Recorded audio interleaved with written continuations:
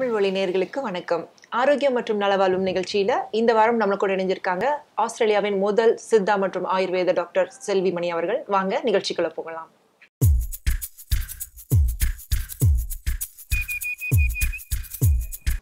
வணக்கம் டாக்டர். வணக்கம் சரண்யா. பொதுவா நம்மள பல பேருக்கு இப்ப ஸ்கின் ப்ராப்ளம்ங்கிறது ஒரு பெரிய விஷயமா போயிட்டு இருக்கு. பல தருணங்கள்ல ட்ரை ஸ்கின்னாலும் அதிக ப்ராப்ளம் இருக்கு, ஆயிலி ஸ்கின்னாலும் அதிக ப்ராப்ளம் இப்போ வர ஆரம்பிச்சிச்சு. நார்மல் ஸ்கின் இப்போ சீக்கிரமாவே ட்ரையாகவும் மாறிடுது, ஆயில்னஸும் அதிகமாயிருது. இந்த மாதிரி ரீஜன் விட்டு ரீஜன், இந்த மாதிரி வெளிநாடுகளில் வந்து ஒரு குளிர் பிரதேசங்கள் இருக்கும்போது ஸ்கின்னோட தன்மை வந்து சீக்கிரமே மாறிடுது. அது எதனால, அதை எப்படி பாதுகாக்கலாம் நம்ம? கண்டிப்பாக, முக்கியமாக ஆஸ்திரேலியாவில் இந்த தட்பவெப்ப நிலையினுடைய காரணமாக இந்த இயற்கையாகவே நம்மளுடைய தோல் வந்து வறட்சியை வந்து கொடுக்கக்கூடியதாக இருக்கும். அப்போ அந்த மாதிரி காலங்களில் நம்ம எப்படியெல்லாம் சரி செய்து கொள்ளலாம்? முக்கியமாக 2 விதமான தோல் நோய் வருது. ஒன்று வந்து எக்ஸிமான்னு சொல்லக்கூடிய குழந்தைகள் முதல் பெரியவர்கள் வரைக்கும் வரக்கூடிய ஒரு விதமான தோல் நோய். தோலுக்கு வந்து வறட்சியை உண்டாக்கக்கூடியது. தோல் வந்து கருப்பு நிறமாகவும் மாறிடும். அந்த எக்ஸிமா போன்ற பிரச்சனைகள் குழந்தைகள்ல இருந்தே தொடருது இல்லை மேம்? கண்டிப்பா பிறந்த குழந்தைகள்ல இருந்து பெரியவர்கள் வரைக்கும் தொடருது. அதுல முக்கியமா எப்போதெல்லாம் வந்து சின்ன குழந்தைங்களுக்கு வந்து அதிக காலங்கள்ல அந்த எக்ஸிமா வந்து தொடருதோ அது திரும்பவும் சப்சைட் ஆகி திரும்பவும் வயதான பிறகு அது திரும்ப வர்றதுக்கான வாய்ப்புகளும் அதிகமா இருக்கு. அது எந்த விதமா நம்ம கியூர் பண்ணலாம் மேம்? இப்போ சித்தா ஆயுர்வேதால கியூர் பண்ணக்கூடிய வழிகள் இருக்கா? அது எவ்வளவு நாட்கள் நம்ம வந்து ஃபாலோ பண்ணணும்? அந்த மாதிரி விஷயங்கள் ஏதாவது இருக்குமா?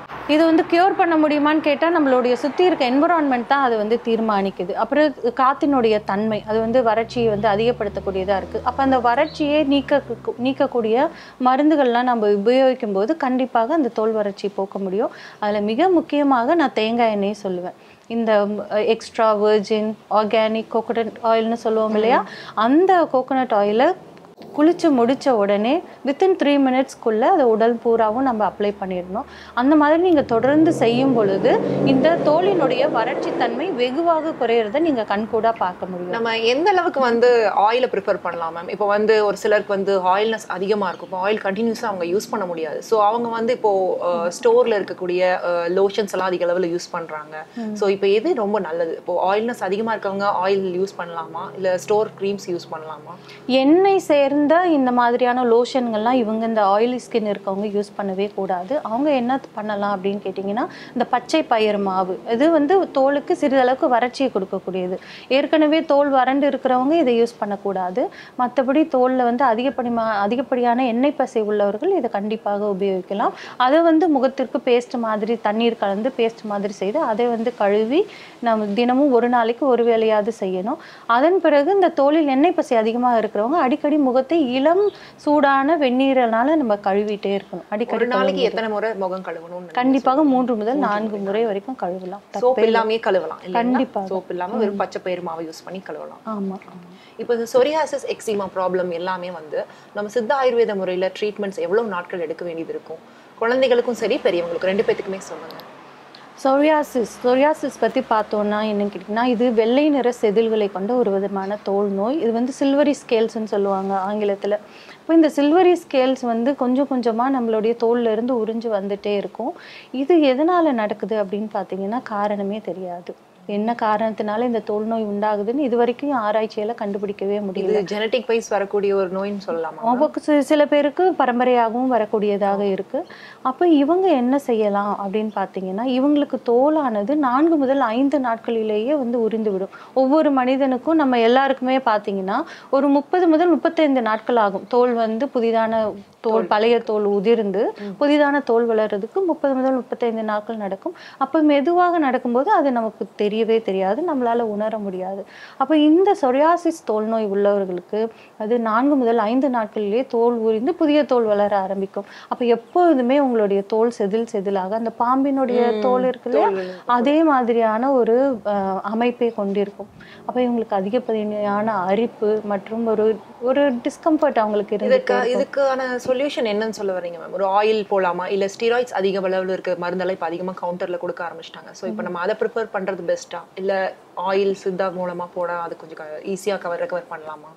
இப்போ ஸ்டீராய்டு மருந்துகளை தொடர்ந்து வாழ்க்கை முழுவதும் நீங்கள் எடுத்துக்கிட்டே இருந்தால் மட்டும்தான் இந்த தோல் நோய்க்கான நீங்கள் திரும்பவும் இதை வரவிடாமல் பார்த்து கொள்ள முடியும். ஆனால் அதில் உள்ள அந்த பக்க விளைவுகள்னு சொல்லுவாங்க இல்லையா, அந்த பக்க விளைவுகளையும் யோசித்து பார்த்தா இப்போ சித்த மருந்துகளின் மூலமாக 5 முதல் 10 வருடங்களுக்கு திரும்பவும் இந்த தோல் நோய் வராமலேயே நம்ம பாதுகாத்து கொள்ள முடியும். எந்த ஒரு சைடு எஃபெக்ட்ஸும் அதில் இருக்கு?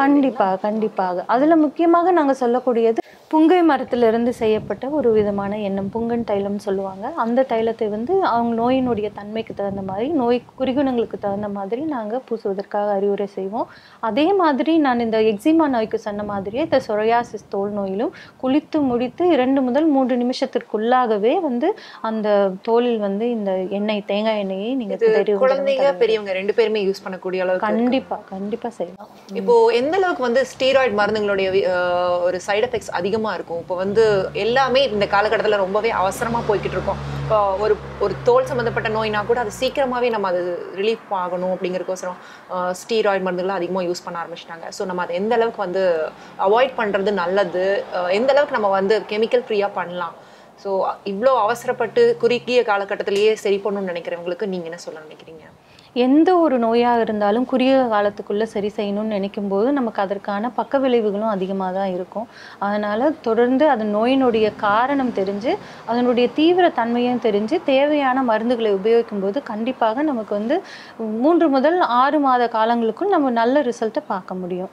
அதில் தோல் நோய்களை பொறுத்த வரைக்கும் கண்டிப்பாக அவங்களுக்கு எத்தனை வருஷமாக அந்த நோயினால் பாதிக்கப்பட்டு இருக்கிறாங்க, அதை பொறுத்தும் நோயினுடைய தீவிரத்தை பொறுத்தும் நம்ம வந்து மருந்து முடிவு செய்கிறோம். இந்த மாதிரி சரும பிரச்சனை இருக்கவங்களுக்கு எந்த மாதிரி உணவுகள் சரியா இருக்கும்னு நினைக்கிறீங்க? உணவுகளை பொறுத்த வரைக்கும் கேரட் உங்கள் எல்லாருக்குமே தெரிஞ்சது தான். கேரட்டில் அதிக அளவுக்கு வைட்டமின் ஏ இருக்குது. அதனால இந்த தோலினுடைய பழைய நிறத்தை வந்து கொண்டு வரதுக்கு இந்த கேரட் ரொம்ப உதவிகரமாக இருக்கும். அடுத்ததாக இந்த தோலினுடைய வறட்சியை போக்குறதுக்காக நம்ம இந்த அலோவேரா சோற்றுக்கற்றாழை இருக்கு இல்லையா, அதனுடைய ஜெல் எடுத்து தடவி உபயோகிக்கலாம். அடுத்ததாக இந்த ஃப்ளாக்ஸ் சீட்ஸ்ன்னு சொல்லுவாங்க. இந்த ஃப்ளாக்ஸ் சீட்ஸ் கடைகள்லாம் இருக்கும் இங்கே ஆஸ்திரேலியாவை பொறுத்த வரைக்கும். இங்கே கிடைக்கக்கூடிய பொருளை சொல்கிறேன். இந்த ஃப்ளாக்ஸ் சீடில் அதிக அளவுக்கு வந்து ஃபைபர் இருக்குது. இந்த நார்ச்சத்துள்ள இந்த பொருளானது தோலுக்கு பளபளப்பை உண்டாக்கும். அதில் வைட்டமின் ஈயும் இருக்குது. இந்த மாதிரி தோல் பிரச்சனைங்க இருக்கவங்க அசைவ உணவு எடுத்துக்கலாமா? எடுத்துக்கலாம். அதில் முக்கியமாக இந்த மீன், மேக்ரல், டியூனா வகையான மீன்கள் வந்து எடுத்துக்கும் போது அந்த தோலுக்கு ஒரு பளபளப்பை கொடுக்கக்கூடியதாக இருக்கும். நன்றி டாக்டர். தோல் நோய் சம்பந்தப்பட்ட விஷயங்களை எங்ககிட்ட பகிர்ந்ததுக்கு நன்றி. மீண்டும் அடுத்த வார நிகழ்ச்சியில சந்திக்கலாம் டாக்டர். வணக்கம்.